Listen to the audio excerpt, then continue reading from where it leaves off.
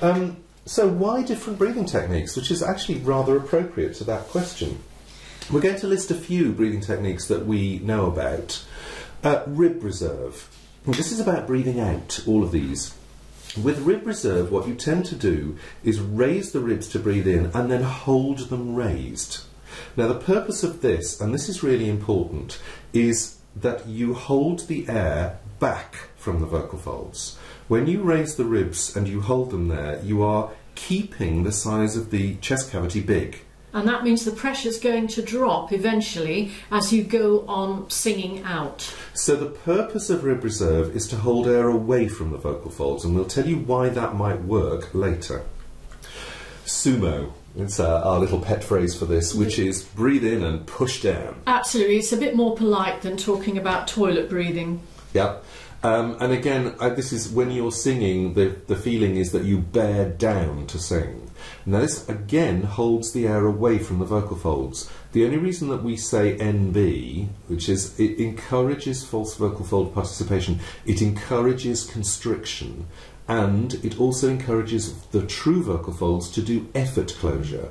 So although you might get some bang for your buck, as it were, this is the one that we think you shouldn't really be doing. Absolutely. It'll close the vocal folds, so you often get a stronger sound, and I think this is why people teach it. Yeah. We're going to do an experiment with these in a minute anyway.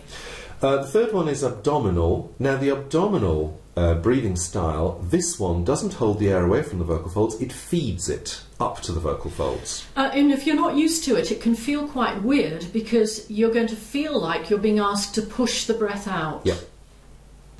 And then the fourth one is upper chest. Upper chest breathing encourages you to take in a higher air pressure much more quickly, so it's really only good for what we call life and death breathing. Yeah, and you're not going to be able to get a lot in while you're doing that. It really is, it's like the top-up breath. So it's a small space and high-ish pressure. Yes. So, we want you to do an exercise. Yeah, okay. And I think the best thing to do is for you to count 1 to 5 on the out-breath, just to experience what you're doing. So for rib reserve, I would suggest that you put your hands around your lower ribs where you get the most swing. And then breathe in. And the idea is that you swing your ribs out when you breathe in and you hold them out. Absolutely. So that as you're counting 1 to 5, I'll just do one of these with you. You're aiming to keep the ribs up. 1, 2, 3, 4, 5. Can you actually connect the words so that we're sure that you aren't stopping the breathing? Oh, you meanie. No, this is about connected sound. 1, 2, 3, 4, 5. Excellent. Okay, so we're going to leave you 10 seconds to do that by yourselves. By the way, we can't hear you, so please do it. The neighbours will love it. Off you go.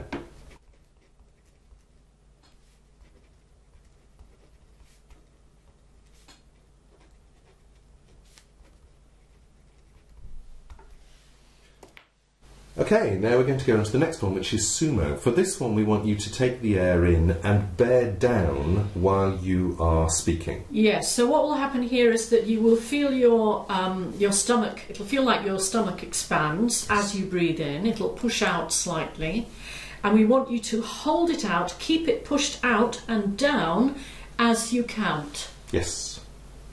Off you go.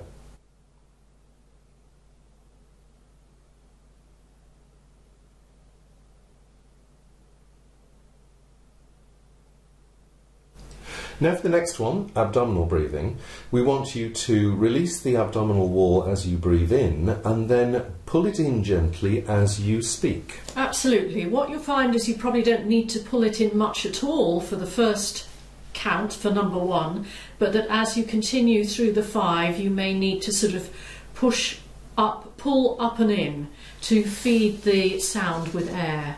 So, off you go.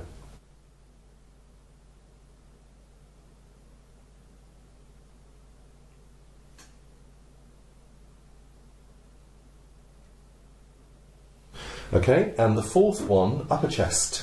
For this one, we want you to hold your abdominal wall in, and hold your ribs as well so that they don't move, and just take a very high up breath and use that. Off you go.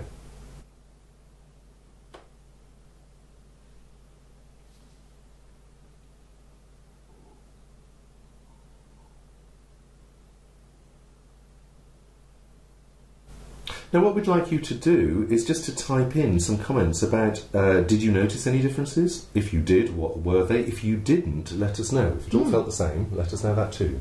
Terry said number 1 felt stilted. That's very interesting. So it feels like you're holding with the rib reserve. Yeah.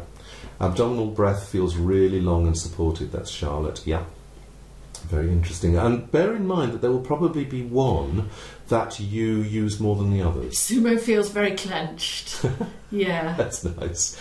I didn't feel much difference, but I'm intrigued as I tend to use the sumo one. That's very interesting, Sarah. Back muscles are expanding. I felt quite a lot of pressure with the sumo exercise. Rib reserve, you can really feel pulling on the back. Yes, I think there's something in that. Yeah. Absolutely. And it is, in fact, one of the advantages of using rib breathing. Yes.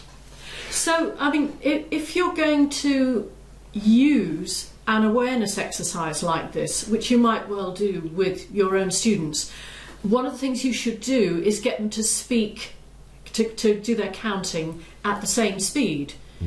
And then, of course, if you wanted to, they could do it on one note. That would be a very useful awareness exercise. Sheila has said, I use a combination of 3, but not the sumo. That's fairly normal, Sheila. I think people use...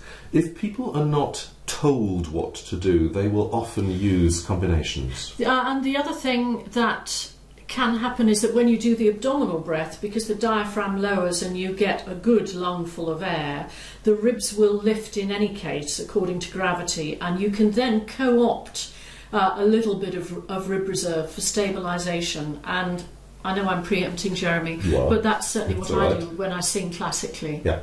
And what you'll also find, and we're going to go into this in just a moment, is that it depends what vocal style and what sound you are singing, which breath style might be better. That's certainly what we've found. But you've got the message that the sumo probably isn't a good thing to do because it takes the airflow away from the vocal folds. And it encourages extra pressure that you don't need. Alas, it is still live and kicking on the internet. Yes, we found a mention of it yesterday, which was like, oh dear.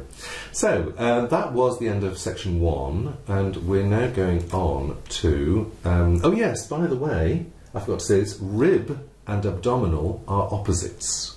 And the reason I wanted to say this is when you do rib reserve, you're holding air away from the vocal folds, and when you do abdominal, you're feeding air towards the vocal folds.